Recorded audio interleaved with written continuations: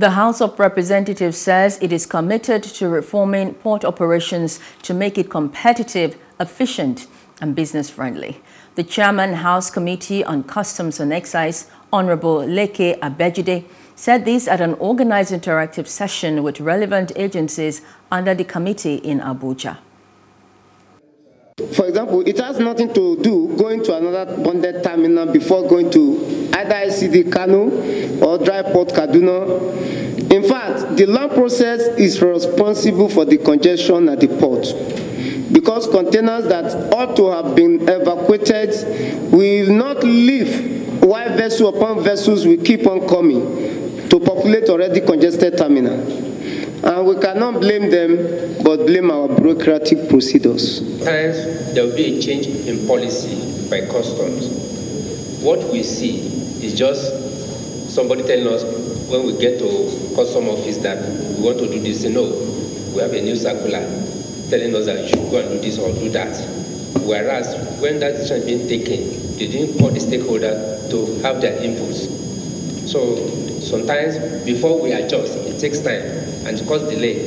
So sometimes when you just... What you are saying is that there's no time lag. What we are saying...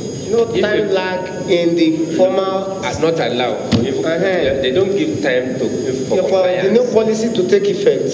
You just suddenly... Suddenly it will happen immediately. There is today a process that if in place will automatically reduce fundamentally the challenges that we're having in the port. I mean, the automation systems that we're putting in place, particularly the e-customs, and I'm hoping that because the customs are here, they are able to speak to it.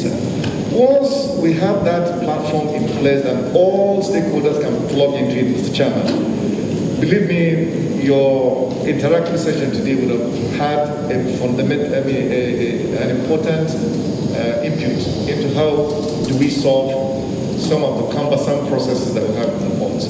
So I thought I should just notify the committee that there is a process ongoing, but at the moment it's very slow. There's a snail speed that is being brought to bear on it, and we really don't know why this is the case.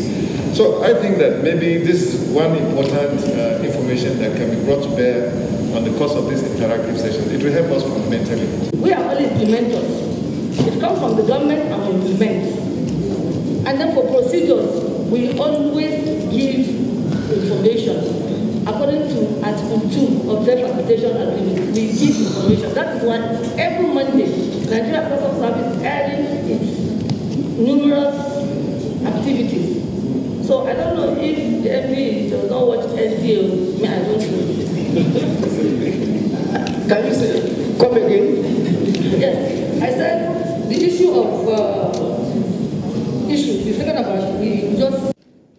Hello, hope you enjoyed the news. Please do subscribe to our YouTube channel and don't forget to hit the notification button so you get notified about fresh news updates.